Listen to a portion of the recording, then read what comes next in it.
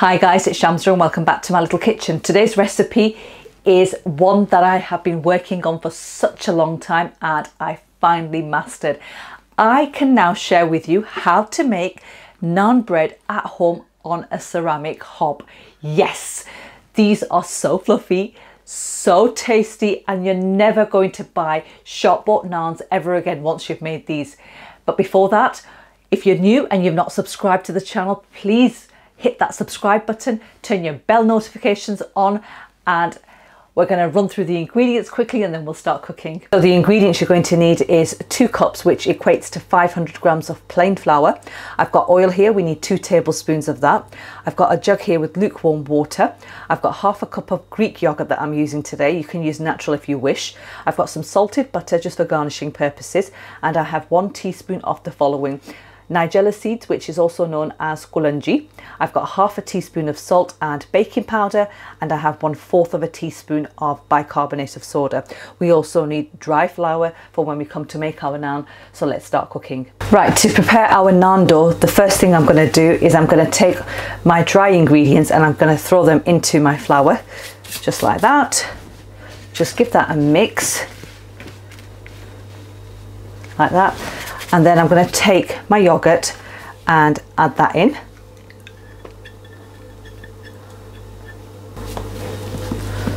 And then add 2 tablespoons of oil.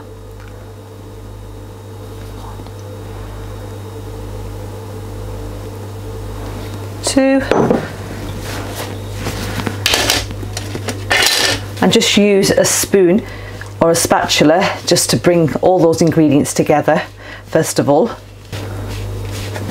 and then add the water in.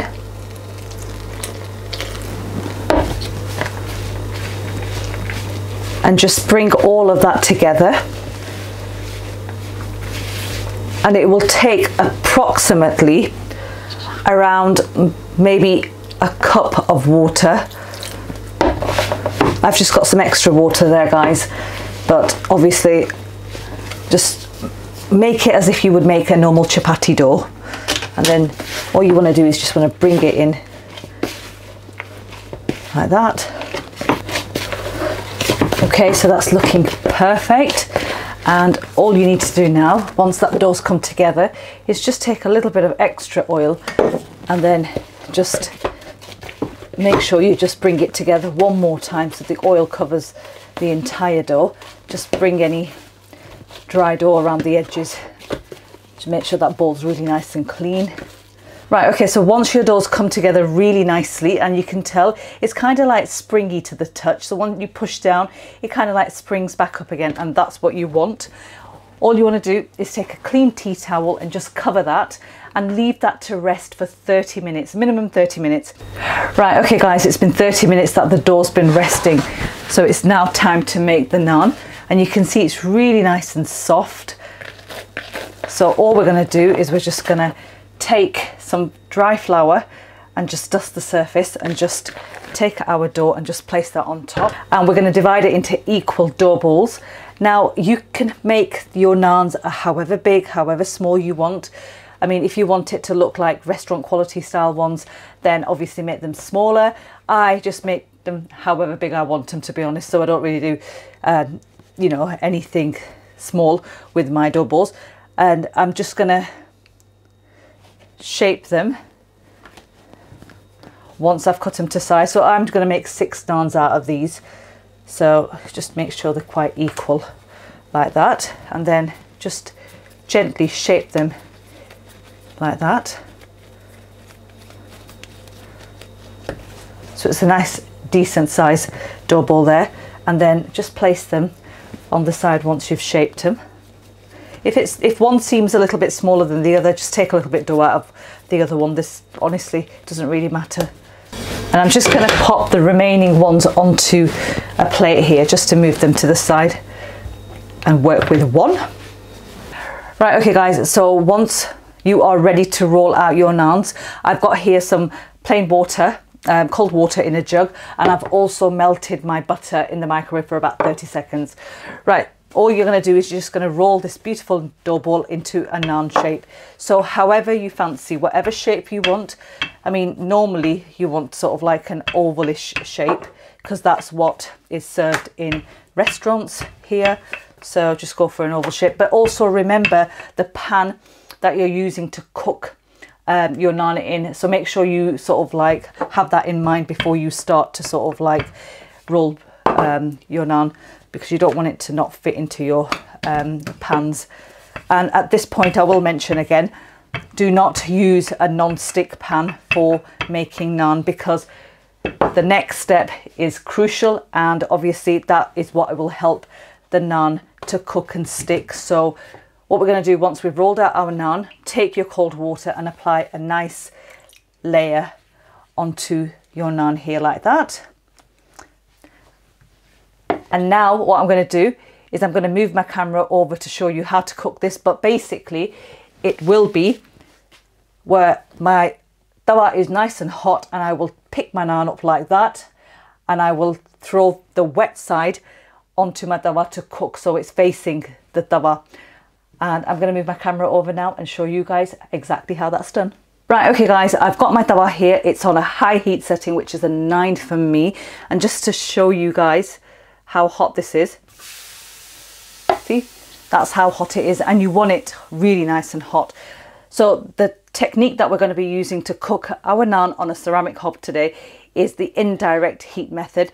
So we're not using this surface, we're going to turn it over like that. As you can see, it's really hot, and that's the reason why the naan sort of like dry out. But we're going to use the back of it now to cook the naan. Okay, so I'm going to get my naan that I've just placed water on that you've seen, and here goes.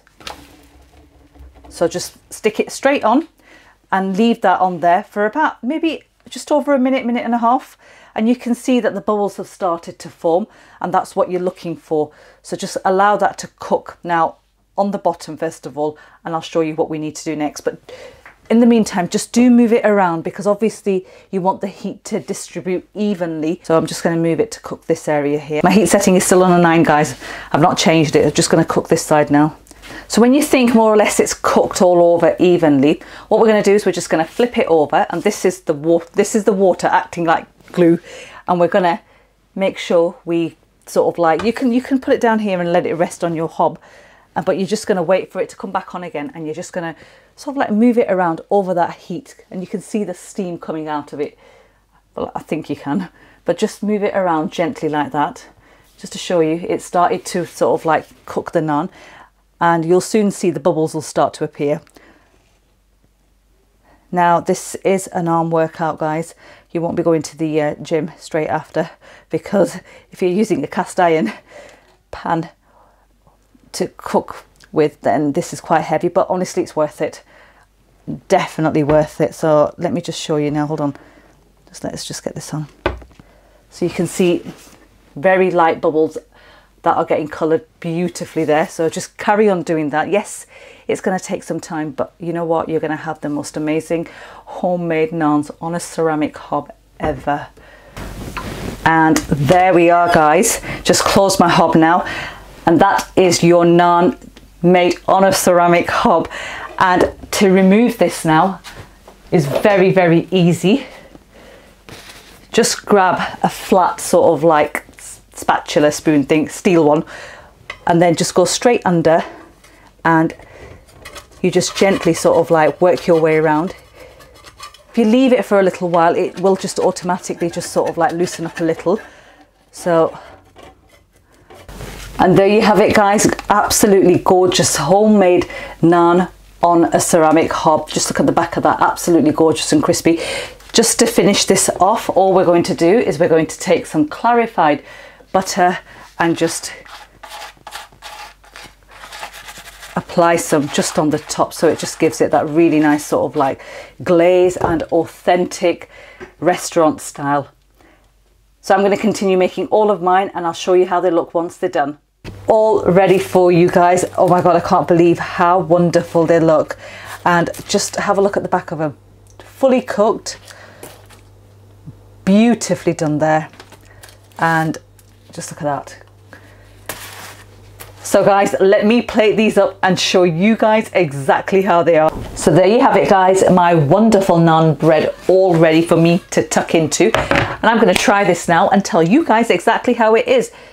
Now, did you know they actually freeze really well? So all you need to do is, if you make them and you've got a few extra left over, all you need to do is just pop them into Ziploc bags into the freezer, and then take one or two out as you know, as whenever you need one, pop it into the microwave, warm them up as normal, and you've got a fantastic naan ready to eat with your curry. But taste test here guys.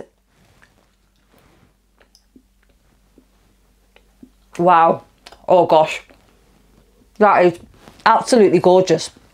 Just on its own, it's so delicious. It's soft, it's fluffy, it's got lots of flavour coming through, and that's exactly what you want. Absolutely wonderful. It's not heavy, it's not sort of like stodgy. I mean, I find the naans that I get from like the supermarkets, they are actually heavy and stodgy, but this is just wonderful. Can't wait to just eat that with my curry. Guys, I hope you found the video helpful. If you have, then please do give it a big thumbs up. Don't forget to subscribe to the channel and also turn your bell notifications on for all things cooking. I'll catch you with another video very soon. Till then, take care and happy eating.